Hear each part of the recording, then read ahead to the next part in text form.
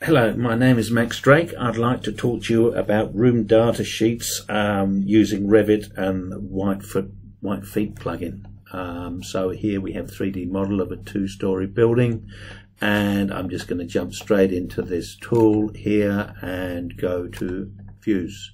Create views from rooms, and I'm going to create 3D rooms first of all, so I just call it 3D dash there. It starts giving the room number and the room name as the coding, and it has a prefix of the 3D. I'm going to do a 3D box, and the space around the room that it slices, because it does a section box, is 0.2 of a meter here, and the space around the room I've got is 0.5. I've also got to show the section box, and so you then just select them and you go create views. There's a little greeny band there, and you go close, and you suddenly see that you've got all your 3D views there.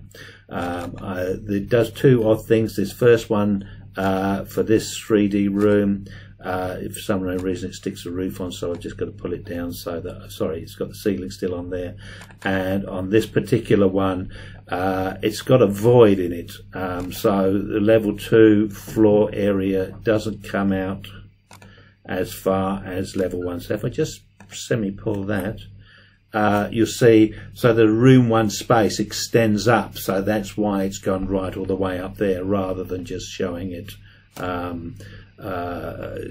just on the single level. So it's done a slight oddity there, and I just pull that down to there, and we'll go view to there.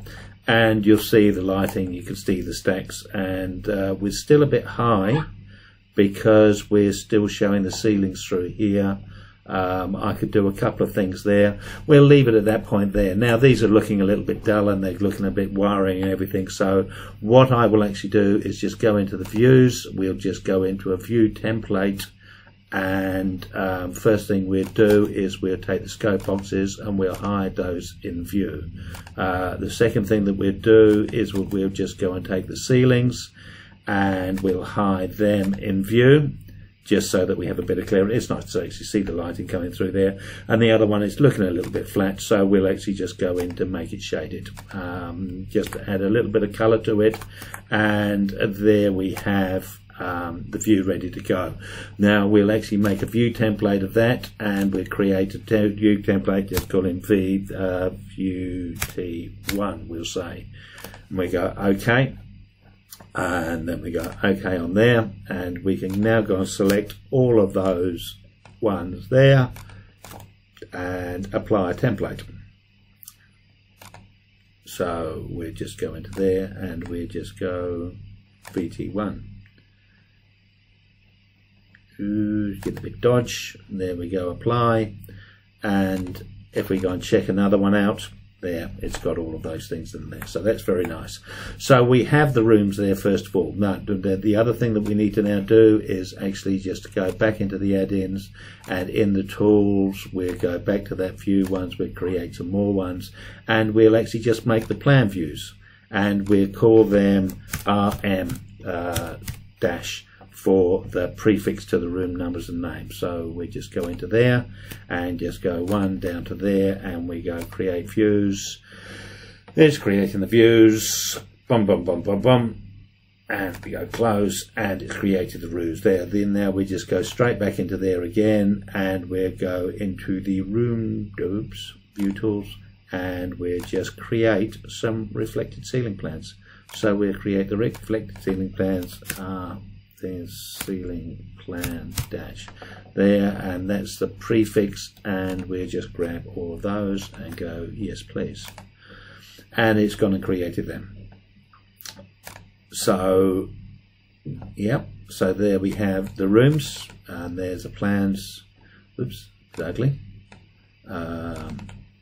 Room plans, room extents, there it is, and the other one, and that is actually working off that general plan there that actually has the colours for the zones.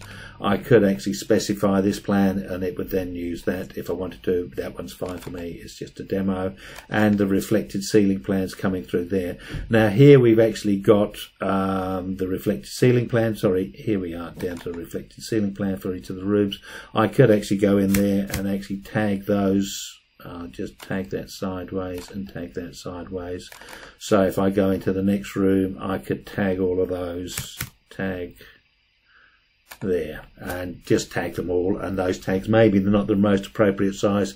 You could redesign the tags and make them, I think I did another one with actually big letters just adjacent to the actual fitting so that you have those. So that's the tagging part. So those are my floor plans that are set up that I have at the moment. So once I've got the floor plan set up, the next thing which I nearly need to do is the schedules. So I'm just going to go in, and here's one that I've already done, but I'll just go in and edit that. And the first thing you do is actually just create a door schedule with all of the items that you want on your door schedule. And there it is there. So on that one there, I'm just going to rename that one. Rename, and I'm just going to call it doors. And I'm just going to take all of those ones there and delete them all. Now what I can actually do is actually just duplicate the view as many times as I need. So I just duplicate for each room number. So what I can do is I can rename that room 1, room 2, room 3, whatever, or else I can just leave that as 1 and actually just go into there, and we can filter those rooms by the 2 room is what we actually use for this exercise here. So I'll actually say any doors going into room 01 I want on that schedule. The next one down I'll actually say, and unfortunately we've got the other one open, so if I just go and open that one there, that filter now shows that. Now if I go into room 2 and go filter, and we'll just edit those, 2 room number equals 02, and then it'll show me all of the doors going into there. So I can then do that with grills, with lighting, with plumbing and drainage, with windows, etc, etc. Whatever I want on my plans I can actually do. The next thing that we do is that we can go into the room tools, sorry, the view tools, and we can add tags to existing views. Now I'll just close this out very briefly and just show you the documentation, and we'll go into view tools there, display document. It now opens that up there. The way that he does it is that he ends up putting the view and he ends up putting some details down below. So this is his method of sorry, that's the overview. And you'll see here's some schedules that he's done. Is it the last of the 8, 7, 6? So he's done sheets on this side and data on that side. He's developed his process of actually doing this. My demonstration is just saying, I'm just showing you that you can put schedules and data on the same sheets. So I'm just going to go into the view tools here again, and I'm going to go add tags to existing views. Now these only work for 2D plans. So anyway, that's why you have the prefix room, so that it's not confused with a reflected ceiling plan. So here I've got room.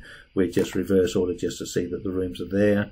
And I created a tag called room tag 2. Now if I just go onto those, I can add the tag and it creates the tags close.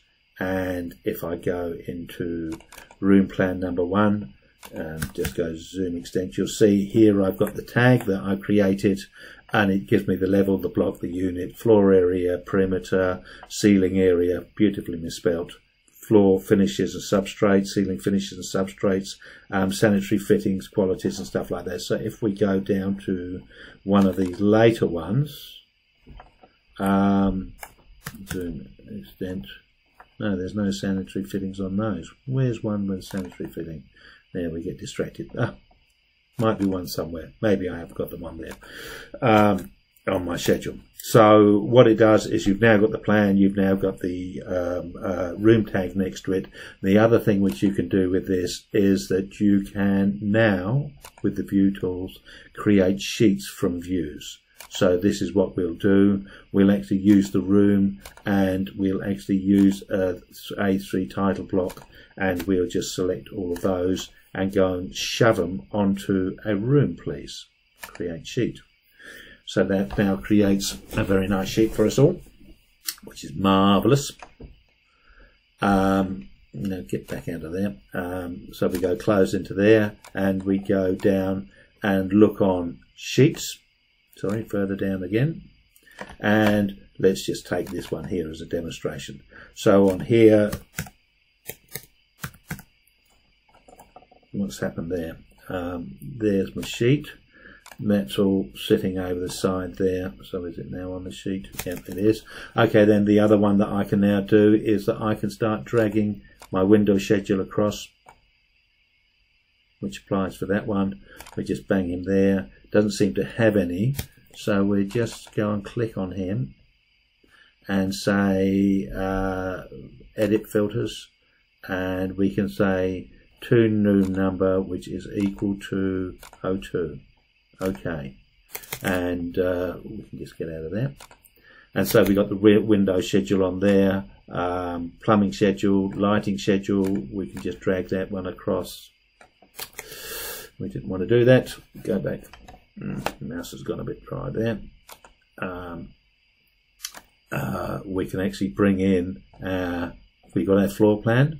We can then bring in our reflected ceiling plan there, where we could have put codes. Why is that so massive? It seems to have a big scale on there. So let's just go in and see that, and I'll just make that 1 to 200 just to make it a bit smaller. And then we just close that out, and that then fits onto there. I could then go in and get my 3D view there and bring that in somewhere there. I can then go in and get my door schedule, and I can't remember which one that one was. We'll bring that one there in, and so on and so forth. So therefore you can actually just develop it up and have all of the items that you need on the drawing to actually have your room data sheet. So the room data sheet actually has the room name, it has the schedules of what you want, it has some data on that. You could actually put the coding for all the elements in the ceilings that you have, the ceiling grills, etc, etc, etc. You can use your views to actually tidy up your views to make them as simple or as colourful as what you need.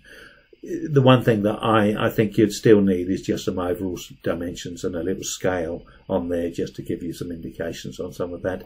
This isn't the most prettiest one of the lot, but from a point of view of a workflow, capturing information that's already in there that you can then hand on to a client as a sort of a property book, which gives you an overview of all of the rooms on your property. I think this is a very, very handy tool. Anyway, I hope this has been of interest to you. Thank you very much for watching.